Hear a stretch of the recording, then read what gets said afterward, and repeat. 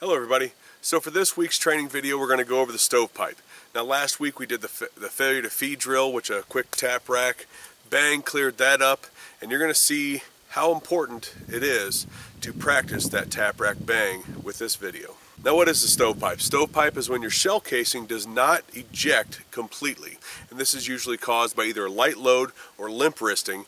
Either way, it's when the slide does not get to do its full cycle and let the shell leave completely. Now what does a stovepipe look like?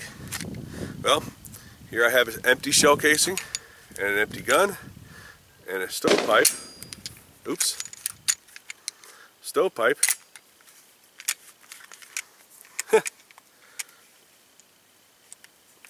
Looks like that. Looks like where the looks like a stovepipe, really, if you think about it. So, how do you clear that thing out? Well, there's a couple options, and I'll show you both of them, but there's one I definitely use more than the other. So the first way I'm going to show you is not the way that I normally train people to do it, and I'll explain why. But it goes something like this. You're firing, and then nothing. You see the stovepipe, you see the brass up top of your gun. So one of the ways to clear this up is to simply take your hand up and over it and swipe it out like that, and then you can go right back to firing. Now why don't I like that? Because not every time you get a stovepipe does it chamber a new round. The slide is not working its full motion enough to eject a case. So it is reasonable to assume that it did not do enough to chamber a new round either. So this is how I do it. So I have my stovepipe, as you can see here. I have my stovepipe. Bang, bang, bang. Nothing. Stovepipe, you can see it, so you've already diagnosed it, although you don't really need to, and this is why. Bang, bang, bang. You see the stovepipe, tap, rack, bang. Now another reason why I don't like the knife edge of the hand, just swoosh it away like that, is for this reason. A stovepipe is not always like that. That is not always a stovepipe.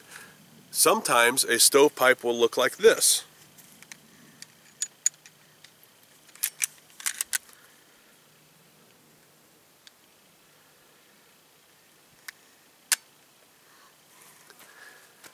Or a variation of, but it'll be with the slide. You can't knife edge it out of there.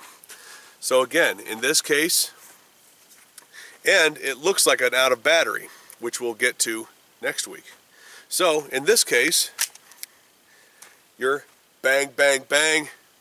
Again, nothing. Mushy trigger, dead trigger. Bang, bang, bang, dead trigger, tap, rack. And there you go. So again, we have our stovepipe. Bang, bang, bang, you're shooting. You have the click, the dead trigger. So what do?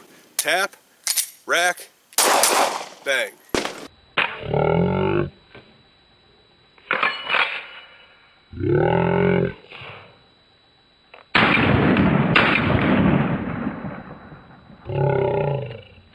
This also shows you the importance of when you do your tap, rack, bang to tuck your elbow in, ejection port facing down, tap, rack. It helps clear that malfunction out of there. So again, there's your stovepipe malfunction. Last week was failure to feed. Next week we're going to do out of battery. I hope you were practicing your tap, rack, bang muscle memory drills either at home or out on the range, because they're going to come in really useful in videos to come and in your shooting life to come. Thanks for listening. We'll see you next week.